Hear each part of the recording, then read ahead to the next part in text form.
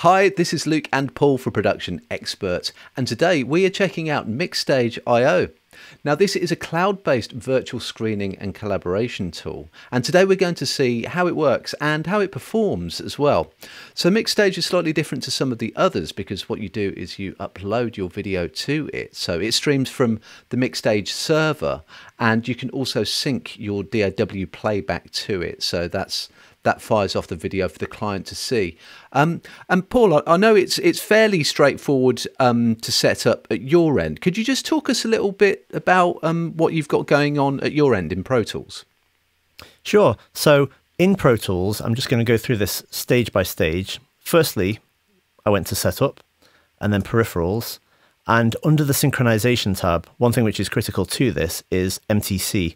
So MIDI timecode, you can see I've got MTC reader port is set to any, but importantly as well, MTC generator port is set to the IAC driver bus 1. Now the IAC driver, if we go into audio MIDI setup, is actually part of the system-based MIDI on the Mac. And this is something which you just need to enable. So if it isn't already, just make sure that bus 1 is chosen. You can rename it if you like, and make sure that you enable this option, devices online, and click apply. Once you've done that, there's only one more stage. So going into Pro Tools preferences, just a couple of things to check. We've got machine follows edit insertion and scrub, and also machine cues intelligently. And that is it. So all that you need to do from there is enable Gen MTC in the transport. And of course you can do that in the floating transport window here, or at the top of the edit window. Once you've done that, you're basically set. Maybe I should just speak a little bit about what we do in MixStage. Luke and I are in a room, which is a virtual environment in which you can screen stuff, view it, collaborate and chat.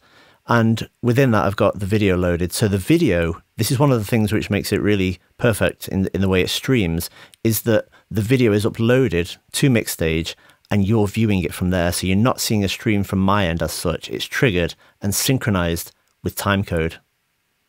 That sounds fairly straightforward, Paul, and I like the fact that it basically follows your DAW transport. So you're not streaming a 4K file across to your client; it's streaming from the MixStage server. Could you just run a little bit of your video for me, just so I can have a look at the quality there, please? Sure, no problem. And also, just you mentioned the fact that it does follow the transport. You can see as I navigate around Pro Tools, it's also getting MixStage to follow. Yeah, I can see that changing at my end as well, Paul. So now I'll play a few seconds and you can take a listen to the audio and see how smooth the video is at your end.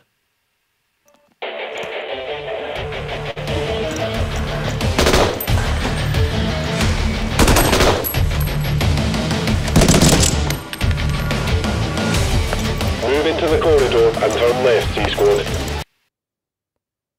As a client, I can drop markers as well. So all I have to do is click in my timeline, and then I can just drop a marker simply by going, okay, I'm going to drop a marker here. Test mark 4, let's call it that.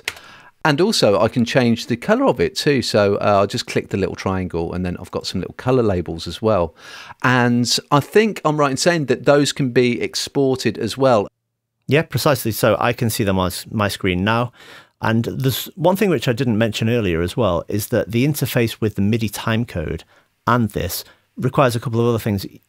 It's strongly recommended that you use a Chrome web browser, which we use in here. Right. Because as we know, Chrome has some of the best audio and MIDI functionality. But also, I've got this DAW streamer window open. So this couples with the project, and this is what actually receives both the audio input from Pro Tools, and it links with that Mac-based IAC driver. I say Mac because we're on Mac, but this is compatible with Windows as well. So it's a very well thought through system. What's more, it also supports a variety of all the common timecode rates and frame rates. So we're running this at 29.97 frames per second, but it supports 25, 24, and any rate that you're likely to want to work at on a typical video-based project. So that is using MixStage IO for virtual screening and collaboration. To find out more about MixStage IO, head over to the Production Expert blog.